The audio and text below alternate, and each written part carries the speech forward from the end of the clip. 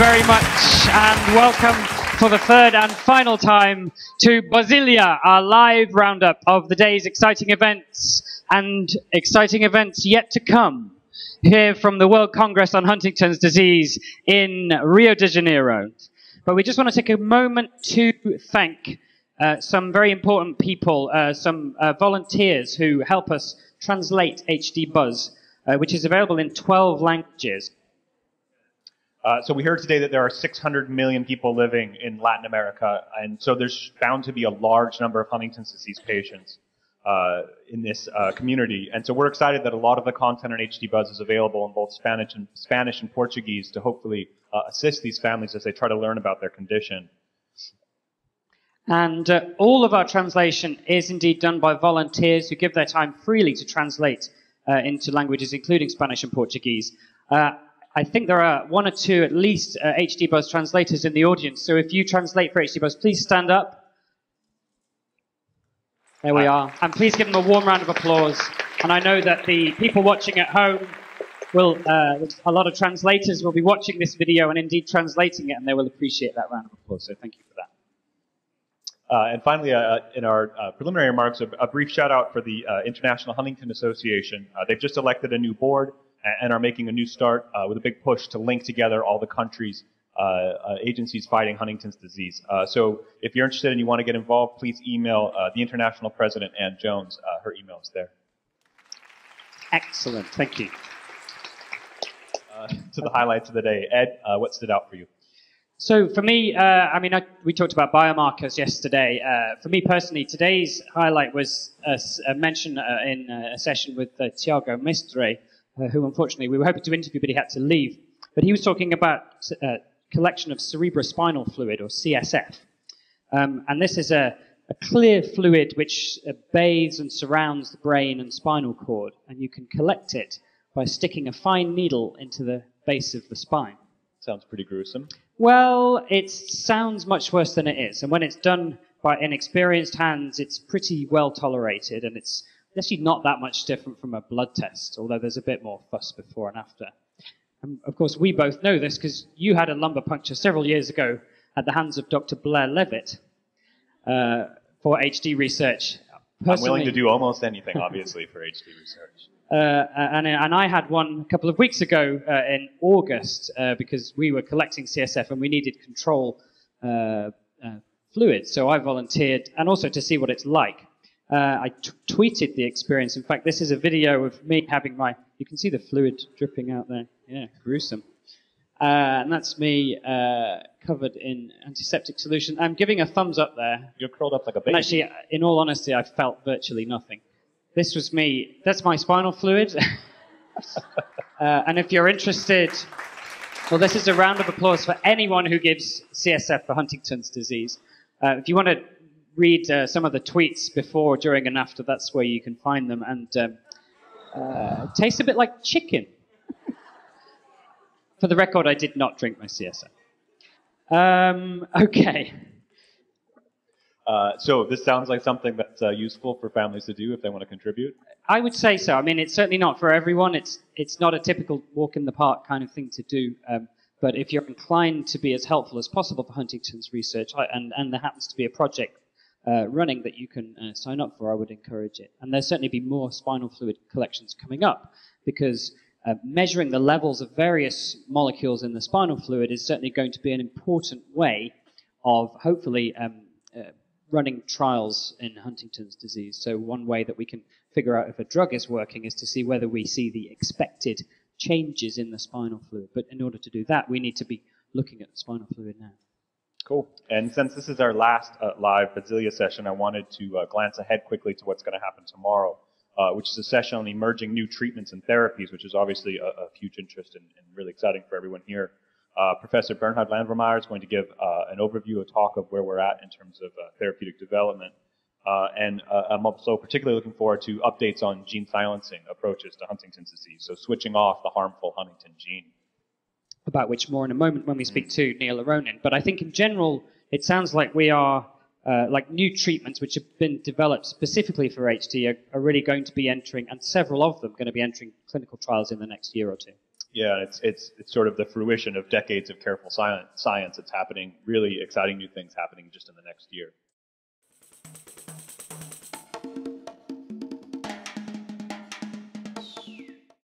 And our first lucky interviewee, actually we're very lucky to have him with us, is Jim Gusella from Harvard Medical School. Now Jim is a legend among Huntington's disease researchers. He was critical to the discovery of the gene and all of the work that led to that, and he's remained one of the most prominent researchers on the genetics of Huntington's disease. So please welcome him to the stage, Jim.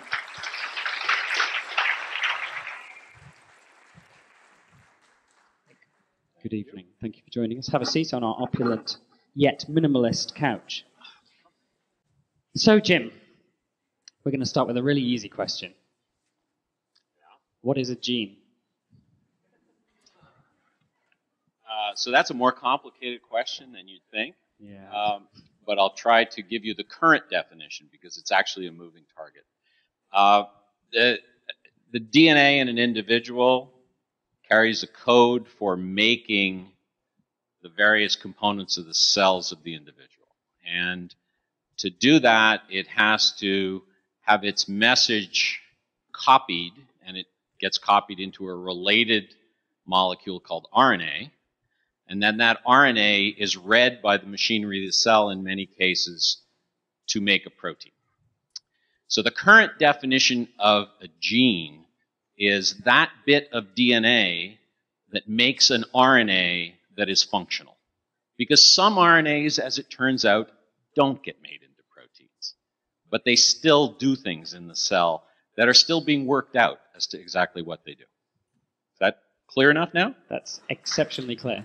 I think that does deserve a round of applause. That is actually, and I did know this, that's actually an extraordinarily complicated question.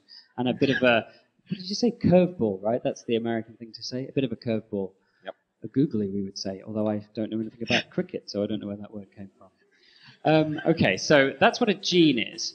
And in my very, very simplistic way, if I were to say a gene is a recipe for a protein, would you be very cross with me, very angry with me? That was, I think, probably the best accepted definition up until about 5 years ago. Okay.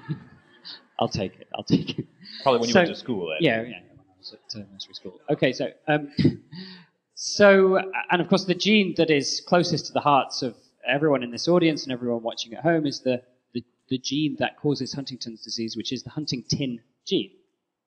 Well, yeah, if you believe that nomenclature. Okay. It's actually the HTT gene. HTT and gene. Huntington is the product of that gene. Okay. Every day is a school day. Okay. So, since we know that that gene produces the protein that causes Huntington's disease, why do we need to think about any other genes? Well, it's like if you think about a car and you're driving the car and all you have in your hands is the steering wheel. Is that better? Oh my God, that gets so loud when you do that. If all you had in your hands was the steering wheel and there was nothing else there, you wouldn't get very far. The Huntington is a protein. It matters, it does things, but it does it in the context of a lot of other proteins and other components of the cell. So you can't consider it by itself. You've got to consider it as part of the machine that it works within. And that's why we've got to worry about the others. Now, as it turns out, the others are not constant. The others vary just like Huntington varies. They don't vary in ways all the time that cause disease. Sometimes they just vary in normal differences between individuals. And so one of the things to think about when we think about Huntington's, not as a worry but as an opportunity, is if we can figure out how Huntington works in different circumstances of people who have variations and find those where it doesn't cause as bad a disease, maybe a later onset or a less severe course, then we can use that information. So we don't have to just worry about it in terms of how does Huntington work, but maybe as taking an opportunity to make it a clue to a treatment. Cool. And that's what a genetic modifier is, right? It's a gene which alters the... Well, you tell me. Well, now you see, you've taken the tick off of genetic. I'm sorry about that. So a genetic modifier isn't necessarily a gene. It is a variation in the sequence of the DNA that when you find it, you don't immediately know how it works necessarily, but its presence results in a difference in what you see in an individual. So if what you're looking at is the symptoms of Huntington's disease in an individual, and you find that those people who have a certain sequence in their DNA never show psychiatric symptoms, for example, that would be a genetic modifier. And you'd then have to go in and look at that DNA sequence and say, how does this work? Does it work because it's part of a gene, or does it work in some other way because it's regulating something? So it's complex. So it's complex, but tremendous opportunity because looking at the genes is finite. There's only a limited amount of DNA in a person, about 3 billion bases. You can look at all of that at once. It's very different than looking at the universe of environmental factors that might be involved, because you can essentially look at a closed system and gradually eliminate all the differences as either not meaning anything or being very important. Now, so you were instrumental in the discovery of the genetic marker 30 years ago and the gene 20 years ago. We have a lot of genes. You can imprison them all in a lab and study them until you have your answers. So, do we have genetic modifiers? Do we know what they are? We do not have genetic modifiers that we know precisely what they are in humans and precisely what their effects are. There are proof of principle genetic modifiers in knock-in mouse models where specific genes have been found that modify the disease.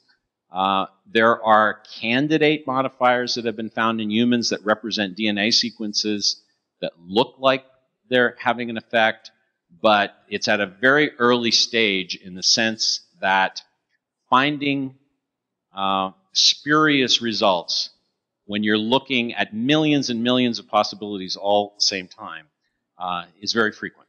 And so you have to go out of your way to prove that what you think is true, in fact, is not a spurious result. We're in the midst of that right now as part of a worldwide collaboration that is looking at thousands of Huntington's disease patients. And people who follow HD Buzz or follow the news from these sorts of meetings very closely might be familiar with what's been happening in the past couple of years, which is that we thought we had found some genes that looked pretty good, and it looks like maybe a more careful relook at that has maybe taken those off the table. What happened there? Well, the way that you would look for modifiers has changed with improving technology. It used to be, probably up until 6 or 7 years ago, that you could really only pick one gene and look at it and say, does this vary between people? And so you might, in fact, come to the point that it does vary, and that in a small sample of a few hundred people, it looks like the people who have a certain form of the gene have, let's say, later onset of the disease. But you're studying that gene without taking into account the 25,000 other genes that you haven't looked at.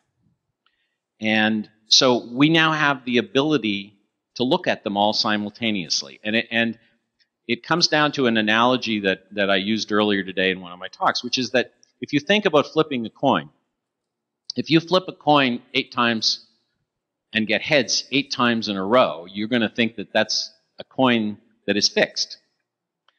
But if you flip it 1,000 times, you're almost guaranteed during that 1,000 times to find 8 heads in a row at some point. So it's like that with genetic modifiers. If you only look at a few and then home in on the ones that look positive, you've picked things that may not be true. But if you've looked at all of them and then looked at only the ones that are positive, you're going to find things that are real. We now have the ability to look at all of them. So by taking that new technology and looking back at the old ones, we found that, in fact, we were being optimistic about the old ones. So, in a sense, I mean, it may sound like bad news that there are things that used to be modifiers, but maybe not. But actually, my way of looking at it would be to return to the idea that science is cumulative, and actually what's happened is that we now have better tools for distinguishing between spurious results and really solid results. We have better tools, and the positive in it is also that in the past, when you identified a modifier that you thought was real, you then had to go and prove it biologically. You had to go into a biological system and study it. And doing that is a lot of work, a lot of expense, and a lot of time, and isn't always definitive. Whereas with the genetics now, because you can look at everything at once, you can come to a definitive result without ever going into the biological system by pure statistics. And then when you do go to that work of going to the biological system, you know you're working on something real. So you've also avoided work by now eliminating those things that enable you to go directly to the biological system when you don't need to. You've gone away from it. You can get the proof that something's real, and now just study it. Saves a lot of time once you've got it. Fantastic. And so the work goes on with huge sample sets with thousands of patients who've donated their DNA, and you're optimistic. I'm very optimistic, and that said, it's just a starting point, because the way that these genetic modifier studies work, you don't look at a sample and find something and then it stops. The more samples you have, the more you're going to find, and the more samples you have that have different characteristics of the disease described in them, the more different kinds of things that you can find. So it's a cumulative process where the initial modifiers that you find give you something to work on that you know changes the disease, but you also know that as you look at more samples, you're going to find more things that change the disease and put together a better picture of exactly how to change it. Thank you very much, Jim. Thanks for joining us. Best of luck with the ongoing work.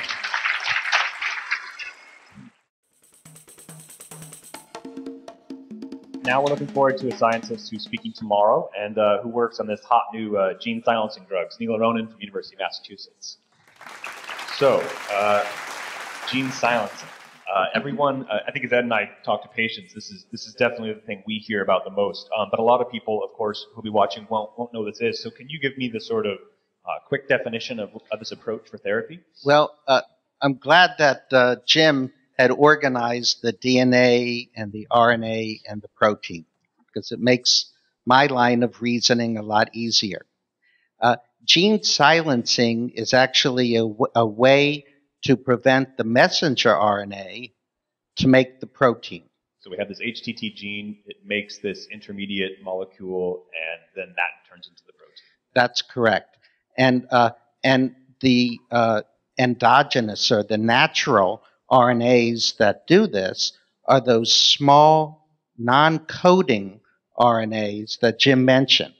They don't make proteins. They don't make proteins, but they do make small RNAs that can recognize messenger RNA and regulate them. So they regulate normally. They regulate how much of the messenger RNA is made to then make protein. So the idea is to sort of hijack this natural process that exists in cells and instead tell it, hey, go get rid of the bad Huntington gene. That's correct. Okay. There are two natural processes. The first one that was discovered was actually in worms. And these RNAs were made into two different strands that were connected. And that's called an SI, or small interfering RNA. Now, we don't make those. We make what's called the microRNA, which is about the same size as the sRNA, but there's only one strand. And we have probably close to 1,000 of them. And the majority, I'd say 2/3, are in the brain. So on top of the complexity of these normal things that we make, there's also the complexity, I think we hear from patients often, that they hear about ASOs and RNAi. There's these different molecules that seem to be doing the same thing. So could you just explain briefly the different approaches? Sure. The ASO is a synthetic molecule that's made mostly of DNA. So that's what genes are made of too. And they're about the same size. They're single strand, about the same size as an siRNA or the microRNA. But they work in a very different way. The ASOs get into a cell and then combined with an enzyme or a protein that cleaves other proteins called RNase H. There are advantages to the ASOs and there are advantages to the microRNAs or the siRNAs. ASOs usually require a lot more to get into a cell, and it's more difficult, as you know, because you were a participant in some of these studies. It's more difficult to know ahead of time how it's going to work. The siRNAs and the microRNAs can actually be experimentally designed and can work with much smaller concentrations. So one thing I think, and I was going to bring this up, just in the interest of full disclosure, I work on sort of a different technology than you've worked on. And I think sometimes when patients and families hear that, they think, this is so stupid, they're competing in some sense against each other. And I think as a scientist, I naturally think it's actually a really good thing. And I wonder if you could speak to that, how you feel about that. How do I feel about the competition? I don't know. But is it good for science or is it bad for science? It's actually, they could be complementary. Yeah.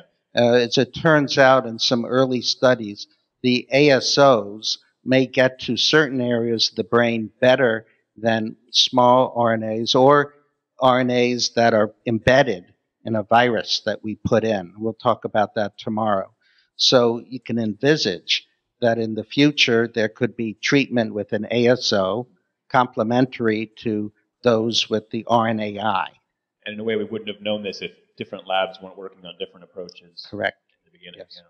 And so we've read your name a couple times in connection with, of all things, sheep and doing research in sheep. So could you explain, like, just why on earth would you want to study sheep? And I'll give you the explanation that I gave my mother, who said, I thought you went to medical school, and I'm working on sheep. And you could understand that. So CHDI has organized a colony of sheep that have the mutant Huntington gene. It's a transgenic sheep, and it was put together. This is a worldwide effort. It was put together by a laboratory headed by Richard Fall and Russell Snell in Auckland, so in New Zealand. The sheep are grown and reared in an Australian sheep farm, which we actually visited. And it looked like a sheep farm to me, but what would I know? And we have organized treatment of these sheep with an adeno-associated virus that has a microRNA or small RNA that will target the mutant Huntington. And the reason we're doing that is we want to establish safety, because you hear that all the time. We need to show that these AAV siRNAs or microRNAs are safe and don't damage the brain, and also some efficacy, how much knockdown or elimination of the gene we can expect. So how well do they work in the bigger brain? Yeah, we plan to do this in late November, and we have about 120 sheep to our disposal. Brilliant. Well, we'll leave it there. Gentlemen, thank you both very much.